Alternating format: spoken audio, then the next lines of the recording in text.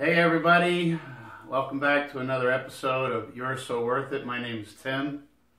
And my name's Terry. Hey Terry. We're glad you're here watching us making a difference not only in your lives but hopefully ours as well. And we got a great topic for us today and you today, and hopefully you'll hear something in it that's important. And what do we have today, Terry?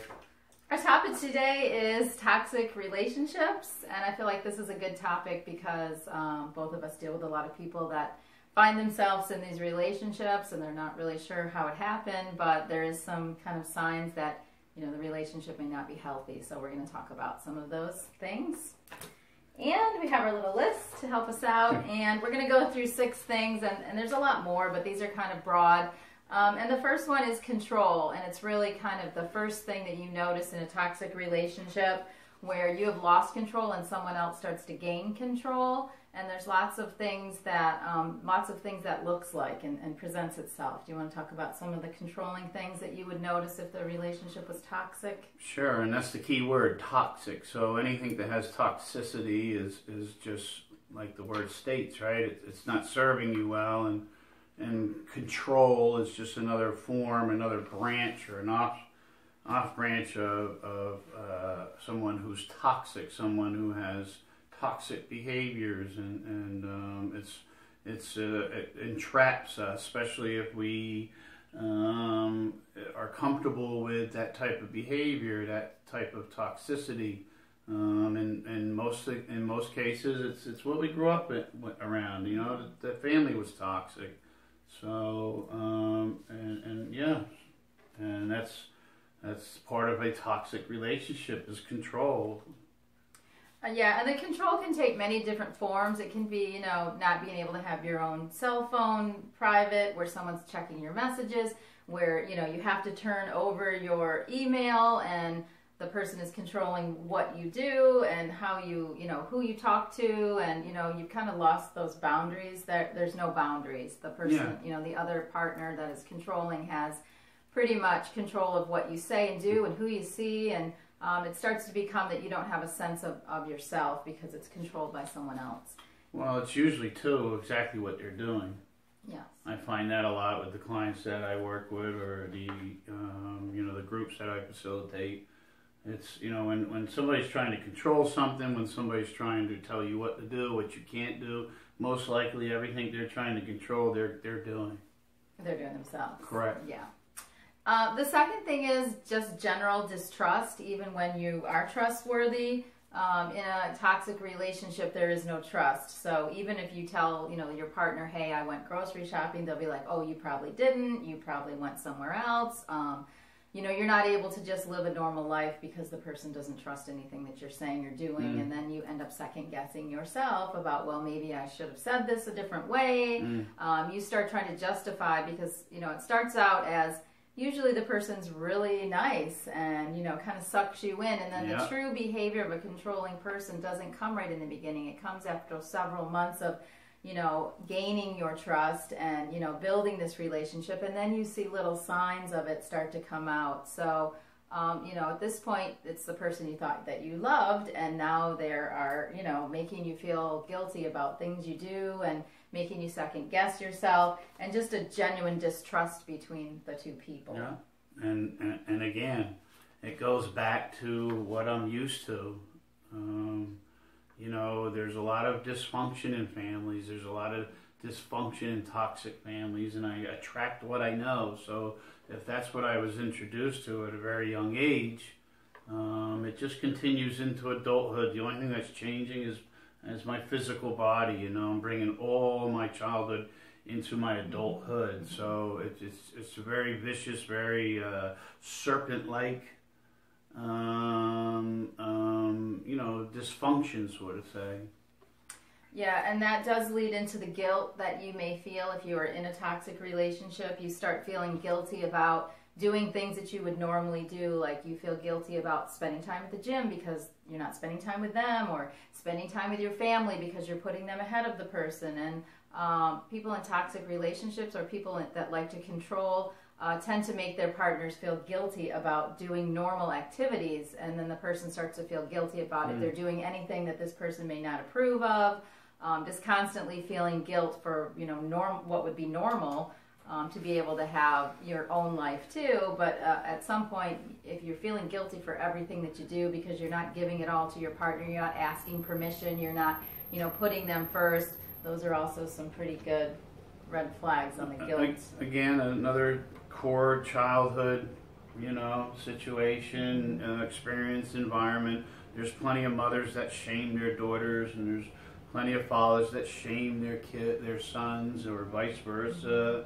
And it's just another continuation. Your parents are operating on what was taught to them and their condition of their environment. Same thing, the same rule applies to them too. They carry all their childhood behaviors and belief systems into adulthood, and then they have the child, which is you, and the same thing. So it's just, we attract what we're used to. Yeah, it's like the parent, it might have been a parent role, but now this partner is taking that role, and because you've been treated that way before, you find yourself falling back into it, and even though it's not great, it's comfortable because that's how, you may have been treated that way at some other time during your childhood. Which really leads to number 4, the isolation. In very toxic relationships that last, for a period of time, the person tends to start isolating because they're ashamed of, what's happened. They're also, the partner makes them feel like, no one cares about them but me. The controller is the only person that really cares about you anyway. They're the only person you have, so they have kind of made you feel like nobody else matters but them, and you tend to start isolating. You lose all your connections, and some controlling partners will, move you somewhere where you're not close to family. Just all different things can happen where the person that's being being controlled starts to feel very isolated and alone.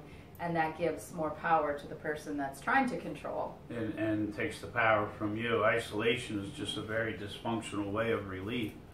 It's not an escape. It's an illusion. A lot of people isolate because they think it's an escape, just a momentary or a temporary bit of relief, but it's really not.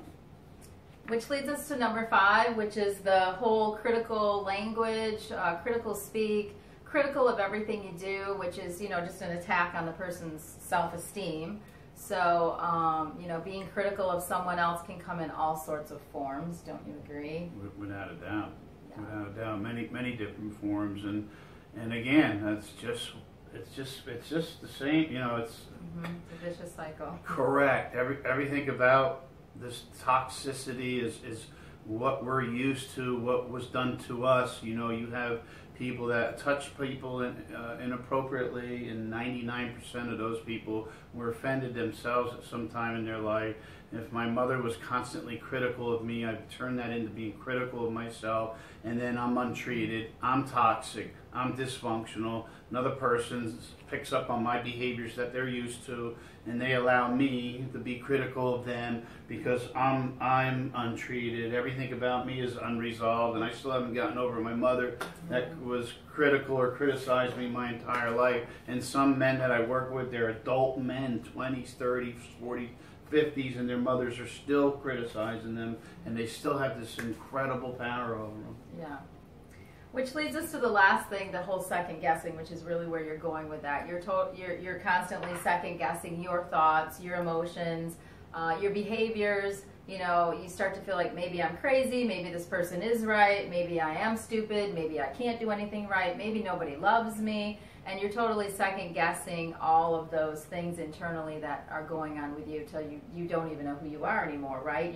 You're constantly second guessing, your behaviors, your thoughts, your emotions, and that's really when total control has happened, where you've lost the ability to really see what's going on and to step away. It's gotten into a stage where I would say it's very toxic, and correct. It's just going to continue, and you need to really get some help at that point. But it's hard to see. Getting help is one of the hardest things to do.